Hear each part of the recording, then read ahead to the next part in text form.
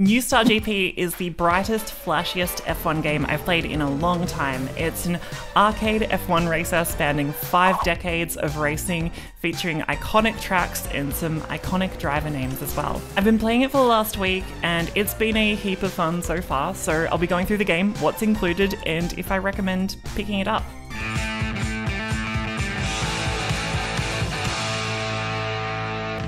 So for starters, New Star GP is available now on Switch, PlayStation, Xbox, and Steam. It costs 45 Australian dollars, which is like 27 US dollars or euro, and it came out at the start of March. I should have played it earlier, but I was busy doing iRacing Rain, so I'm playing it now. It's made by a UK developer called New Star Games. They've previously worked on a bunch of mobile games, including Retro Bowl and New Star Soccer, and you can see that coming through inspired in this game. There's like big icons on screen and dual currencies and things like that. You can play it on controller or on keyboard on PC. I've found the devs had said they're working on wheel support, but it's not in the game at the moment. When it does come in, you can go like full virtual racing arcade setup if you want, but not yet. Included in the game are 2 modes. You have Championship mode, which is your quick play mode. You can race with up to 4 people, and you also have Career mode, and Career mode is surprisingly in depth. You have a bunch of seasons and you progress across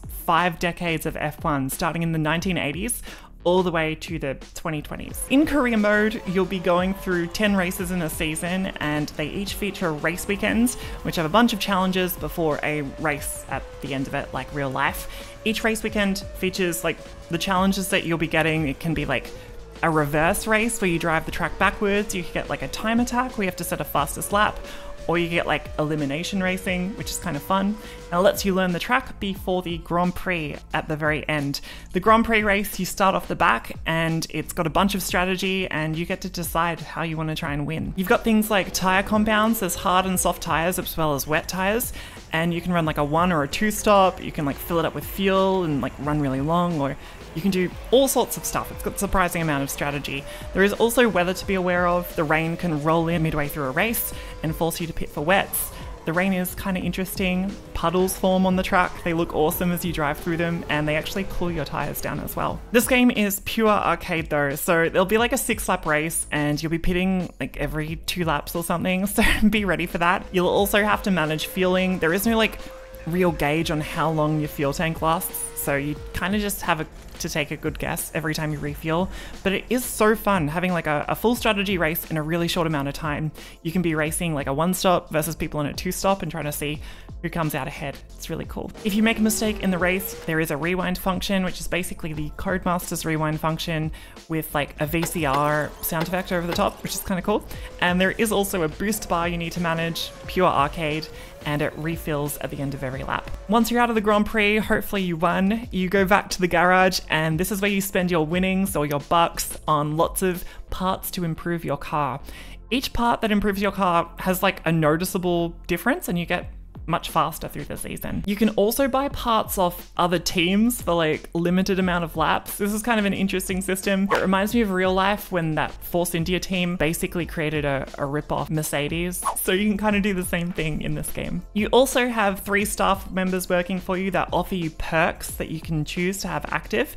You have a limited amount of slots to use, but the perks are really interesting. I had some ones that included like slipstream behind other drivers. There were other ones that included like a restart option or more grip off track, or one that even had me starting from 9th place instead of 10th. If you're really confident, you can select some perks as well that offer you more winnings if you win a race or use a specific strategy.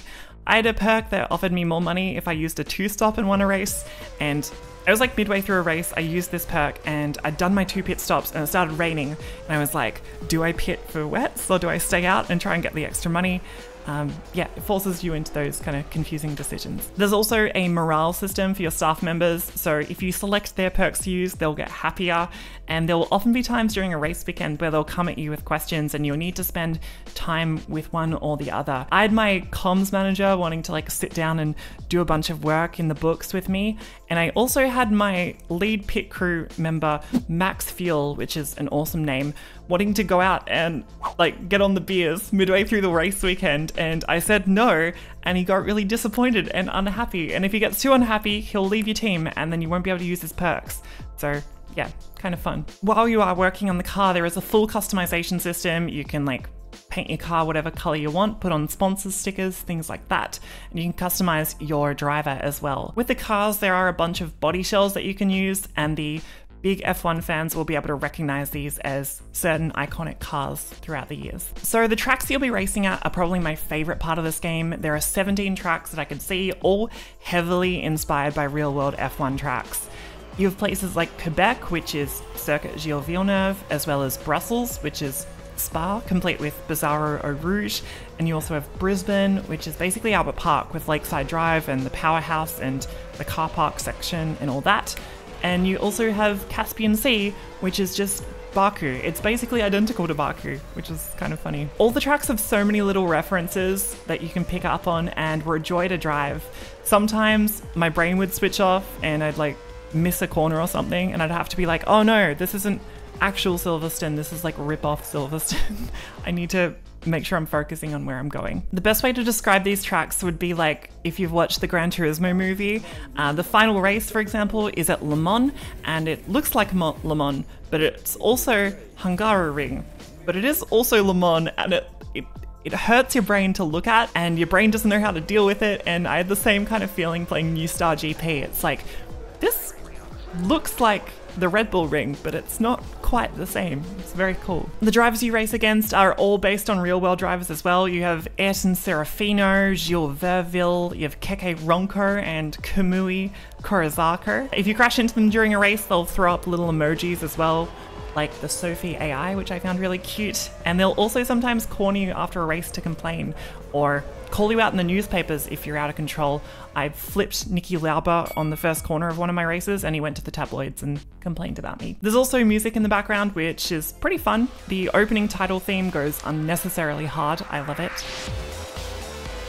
How is the game to drive? Well, I think it's a good balance. It's definitely an arcade racer and you're not going to be getting any oversteer, I would say. The cars are super understeer limited and you won't be drifting things like Daytona as well.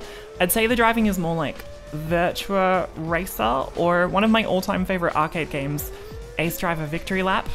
It's not the best handling in the world, but it's enough that you'll get into the zone and you'll just kind of focus on banging out times. The level of immersion is also great. The sounds are kind of fun and you'll have sparks flying up in the air. You'll have debris if you go off track and on your tires.